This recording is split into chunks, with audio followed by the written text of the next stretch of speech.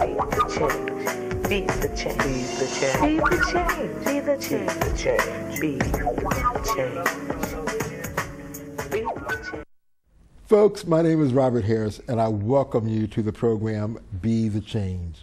We have stolen that name, and I do say stolen. It's straight from Mahatma Gandhi, the great Mahatma Gandhi. He said, be the change that you want for the world. And so that's what I personally am striving to do. That's what I wish for you to do. And that's why I bring on the guests that I bring on, because that's what they are striving to do. And with no further ado, I want to introduce you all to my friend, Jymi Bolden. Jymi, thank you so much, my brother and friend, for being here. How are you, man? I'm doing well, man. I'm doing well. It's so glad to have you on the show with me. You know, it's good to be here. You've been threatening this. Yeah, I know. I've been threatening for a long time, and I finally suckered you in, didn't I? You know, called you on the quick and dirty. Got me. Okay. Folks will not be disappointed, and I promise you, man, this is painless. And I also promise you that I'm going to have you back on. See, you sound like me now. That's what I tell them when I'm behind the camera. Oh, this is painless. That's it. It's painless. You know, well, you know the routine. And I'm lying through my teeth. You know, well, maybe just a little bit.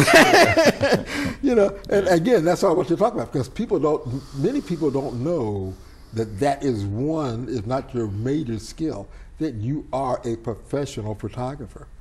Well, yeah, that's what the government says. Yeah, that's what the government says. On my taxes, I'm a professional photographer. Yeah. And the fact that you got taxes, that proves it, because the goal of the professional is to sell it. Yeah, that's right. That's right. To be able to make a living off of it. I've been fortunate enough to be able to do that.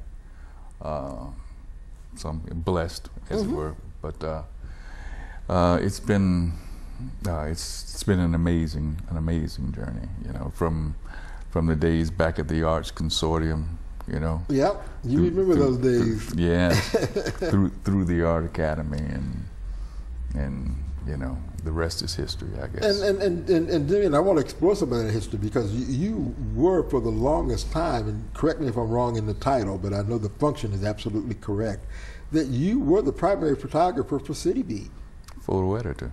That photo editor for CitiCable. Yeah, from about the time they started. From the first day, from the beginnings, 1994. So people, was it 94? Yeah, 1994 is when we hit the street. Wow, it's been a while, hasn't it? Yeah, it's been a while. Those were good old days. You know, and it's still going strong. Yeah. Well, it was. It had a lot of really good people in there behind them. I mean, not only, you know, John's still there, John Fox, and Dan, of course, but you had, you know, Tom Schiff, Danny Brown. Danny Brown, you know, is the unsung hero. Yeah, he's one of those folks that people need to know about him, because he's a great guy. I've had the opportunity not only of meeting him, but really getting to know him, and he's a great guy, and I know he's a good, strong friend of yours. For years. As a matter of fact, Danny and I were in junior high school together. Oh, that's wow. how I know how far back you went back that far. Whoa. Yeah. That's a long time. That's scary. Oh, yeah, well, you don't tell. You don't tell, I won't tell. You don't look at those. You know, that's the nice thing about being the artist. You don't look your age. Well, I am it, and I feel it. Believe me, sometimes I wake up in the morning, where are you going today? And body says, nowhere. Nowhere. Look, I understand. I tell people that I used to, when I was a young man, I just simply jumped out of bed. Now I jump out of bed and I realize, no, the body's still lying there. I jumped out of bed, but the body's still in that prone position. No, don't move like that. You can't make that move. That move hurts. Don't make that move. Yeah, of the old days. But, you know, it's good old days. But like they say, the good old days are right now. Oh, right now. Well, see, I keep telling everybody that the two things, because I've been using a wheelchair all my life. Since I was 8 months old, I contracted meningitis. They gave me up for dead, Jimmy, and I just, by the grace of God, didn't die. And I say several things. One of them is that I'm living my life to the fullest. And one day I will die, because you can't escape this thing. You know, it's just like Red Skelton said, he was always happy and upbeat, very simply. He figured out a long time ago, none of us are getting out of this thing alive. Yeah. And once you realize that, you can relax. Because you're going to die and then just concentrate on That's living. what you're doing from the first breath you take. That's it. You know, from that point on, you're dying. You're dying. So I'm just enjoying my life, and some days I feel pains that I didn't have before, but guess what? That just proves I'm alive. Oh, but you're kicking. Yeah, I'm on this side of the dirt, man. I'm doing all right. Kicking. All right. I'm going to keep on kicking, too. Yeah, that's what counts. They can see that coffin move around a little bit, and they know to open it up and let me out, because I am very much kicking. And that's also what I want to talk about, the kicking in this life. We need to push in this life. I wasn't joking when I said be the change. And I know that right now the gallery is under the auspices of Silo, and I'm happy to say that I helped start this organization, and I'm now working part-time for it. A long time ago, it started out being called TLC, Total Living Concepts, and now it's Silo, Center for Independent Living Options, and we're doing a great job. Yes, we really are doing a great job. Silo is probably one of the best kept secrets in town when it comes to what you call social service agencies.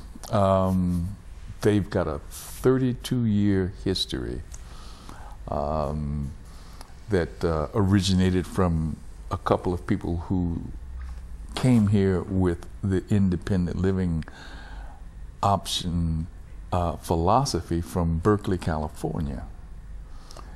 And they've been going strong since. And, you know, like I said, you know, for that long, and people still don't know Silo, and they just quietly go about helping people. And it's how many people be the change in their own lives? Exactly. And I think that's the whole thing. And I've become involved with Silo in the last 4 years. I began in a voluntary capacity as curator for the first Art Beyond Boundaries exhibits when we were on 7th Street. Right, I remember that. Yeah. Very first show, I remember that. And after buying the space that we now occupy on Main Street, 1410 Main, is when I became, I guess, a permanent fixture. And I'm glad you did, because you helped to carry that place to where it is going. It's already gone and done some great things, but it's got a lot more greatness to achieve. Well, thank you. It's you know, I say it because it's true, man, and I say it because I see how it has helped a lot of people, including me.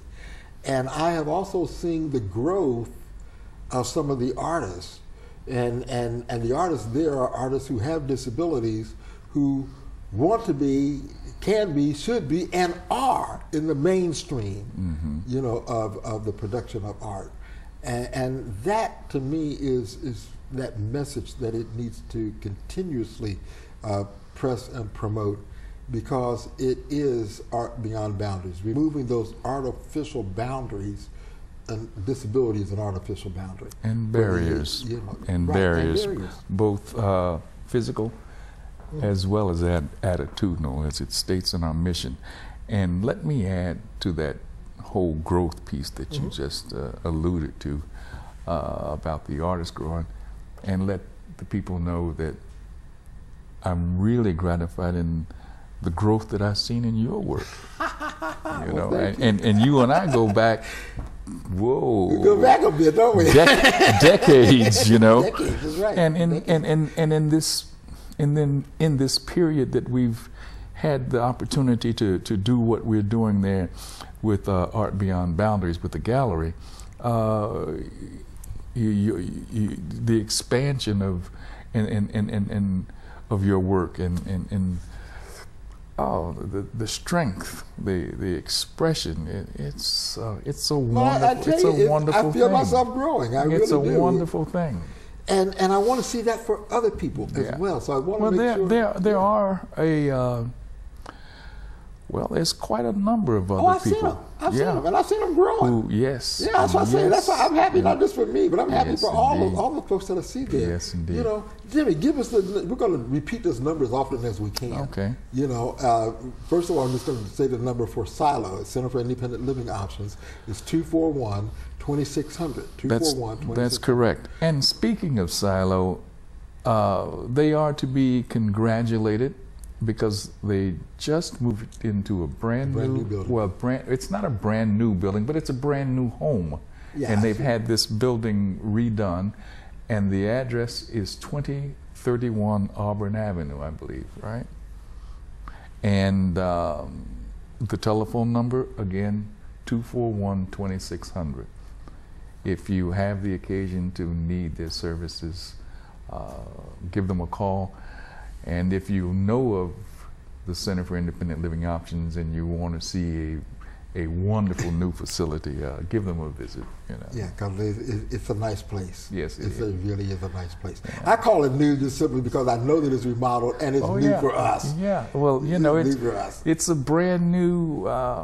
Well, it's nothing like whatever it was. They gutted the place, yes. So it's a brand new space. Yes, yeah, it's a brand new space. Yeah, and give us the number because Silo can give it to you, but if they want to call the gallery directly, what's the number? Oh, the gallery is 421-8726, and we're located 1410 Main. That's, I affectionately refer to us as the light at the top of Main Street. That's Art Beyond Boundaries Gallery. You know, and that's a neat spot. It really is. And that gallery, we've had a lot of help from a lot of people. We've got some theater angels, some art angels. Yes, yes. You know, if you want to mention how the list goes on. I'd have to start with I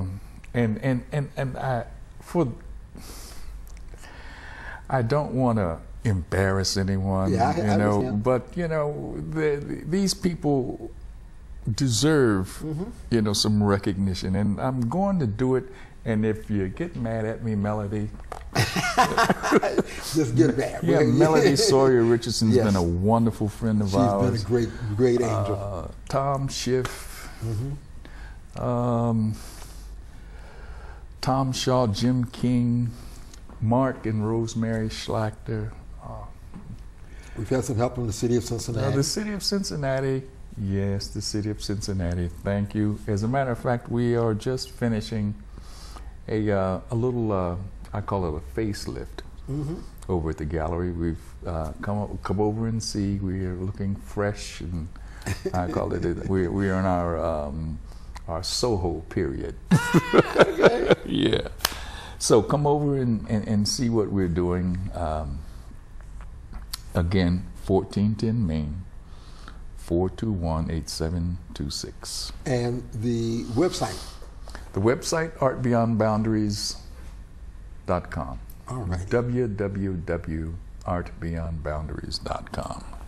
Jimmy, we're going to take a break in just about 3 seconds, but would you hold up a piece of work, because when we come back, we want people to see some of the work that is at Art Beyond Boundaries. So just hold up any piece. It doesn't matter. Well, we have a whole variety and range of things that kind of tip it down at the top. Yeah, you can find at Art Beyond Boundaries Gallery. This, for instance, is it's it looks like a woodcut print from done by Ruth Perlman. We've got an extensive collection of Ruth Perlman's artwork. Courtesy. Ruth Perlman had a big connection with the Cincinnati Art Academy. Yes, she did. Bless her soul. May she rest in peace. May she rest in peace. Folks, we're going to be back, and we're going to show you some more about Ruth Perlman, and we're going to talk some more about the art that is in Art Beyond Boundaries Gallery. Be the change that you want for the world. Be the change. We'll be right back.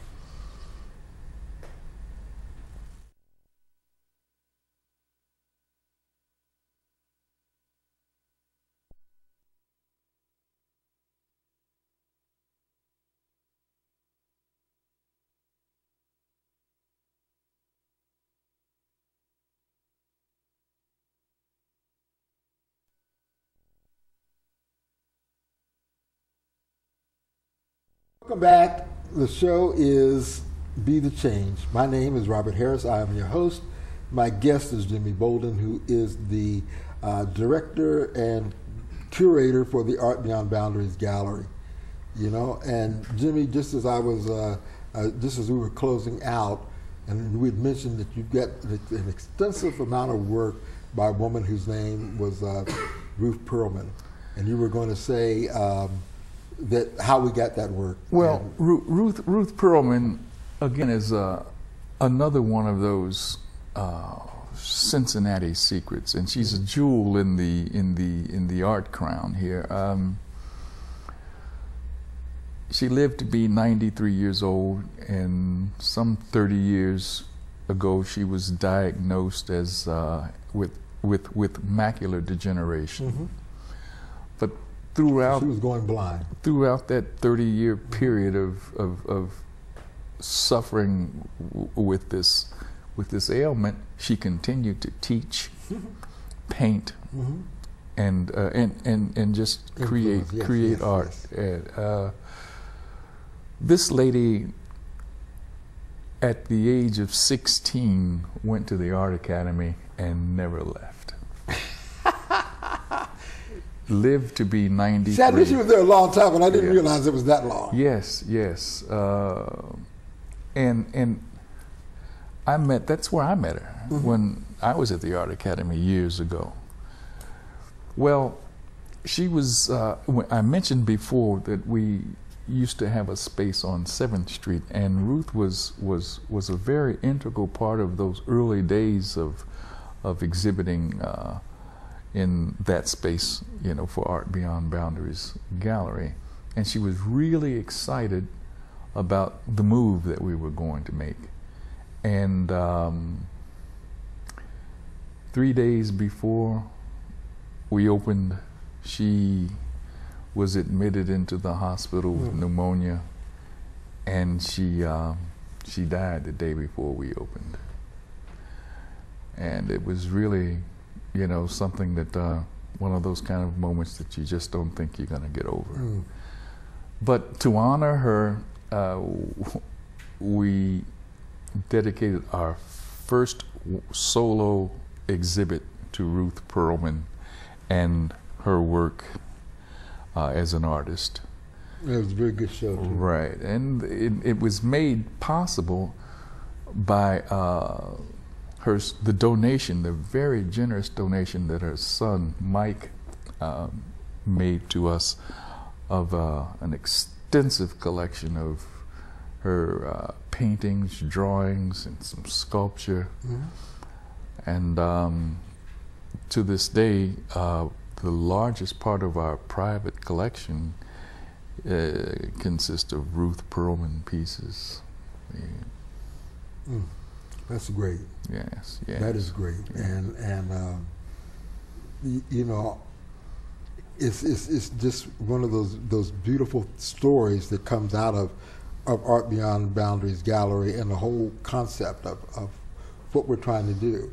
And it's not an idea of segregating people. It's really helping people to get into that mainstream and be recognized, and to get other opportunities, and to really create some equity, and to create some parity. Well, you know, that's the intent of what we are doing here.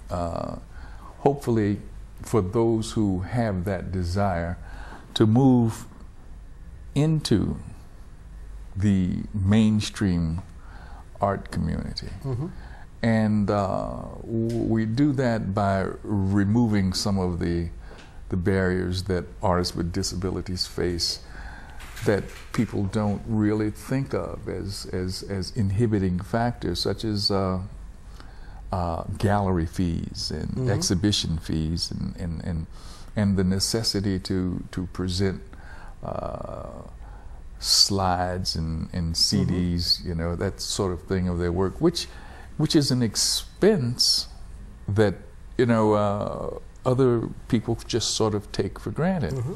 But on a fixed income in a lot of cases, mm-hmm. That becomes, you know, a hardship. So we dispense with that, but yet in the same time, doing everything that we can to make that whole experience a real world experience. Deadlines, craft issues especially, you know. People sort of expect that if an artist has a disability, that their work is, it's okay for it to be less than, you know, crisp and clean, for instance. Oh, I mean, like a clean mat, you know. I need to slow you down because we're running out of time. Just like a clean mat, I need you to hold up some more artwork. Well, and we're going to be ready to close out because I want people to get a speaking hint of what they can see. the kind of craft. Oh yes. Here's a photo done by one of our very, very wonderful photographers, Paul Miles. And he does extraordinary wildlife things and design photo. And can give us another one real quick as we get ready to close up. But that's a beautiful shot. That's a beautiful shot. Well, here's one of our other. It's a narrative photo. I love it. There you go. That's perfect. There. That's the Harlem Hospital there in the background. And you got Jesus Saves and McDonald's. Yeah. That's nice. That is nice.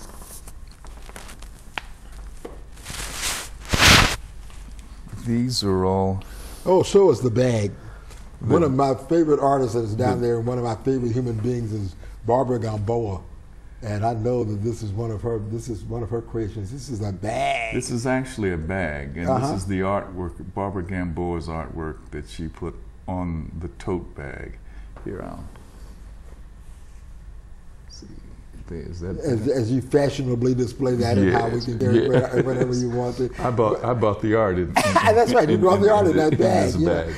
So it's very functional, as well as decorative, and it's a wonderful fine art piece. Barbara is probably one of our artists of whom I'm most proud. Well, me too.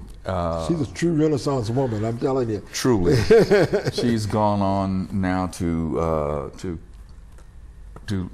curate her own shows and exhibits, meaningful exhibits in other community arts centers, etc. Barbara's just a fan. And she takes people with her. She's taken me with her to several different different heights in terms of her shows. She's fantastic, fantastic. Great talent and a great human being. Yes, yes.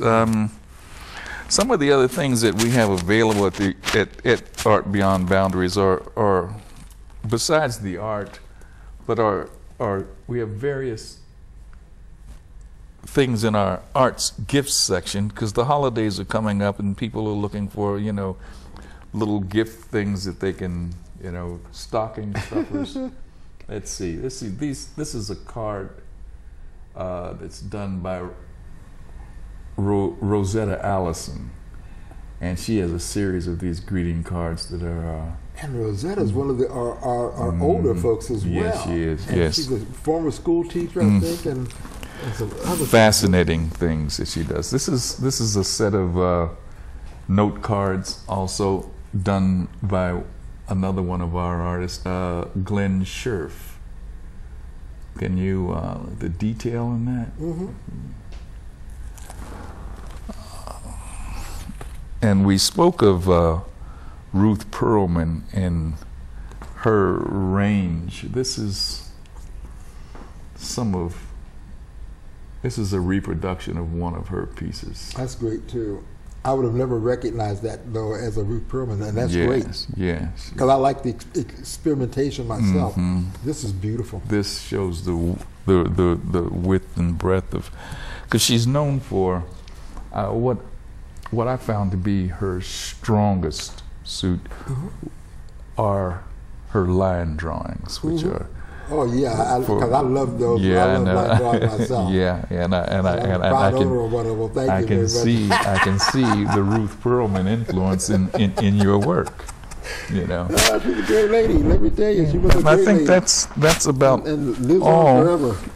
That's about all I brought that are examples of, except for this. Now this is Father James Hassey. Let's see if I can get this. He is an excellent draftsman. This is a print of a larger acrylic piece that James Hassey painted, and he has a series of these prints that he offered in our gift section for just $35 a piece. So if you know these little items that I've held up here are the kinds of things that,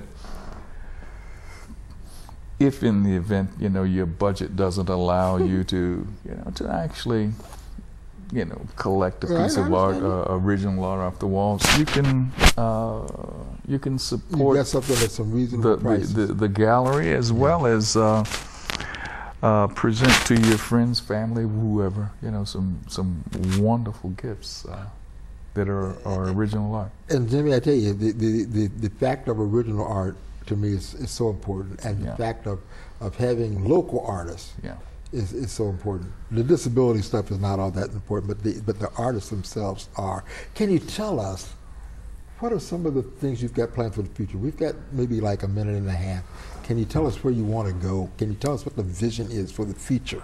Well, one of the big things on Art Beyond Boundaries Horizon is an off-site show that's going to take place at the Drake Foundation at the Drake Center campus in the spring of 2010.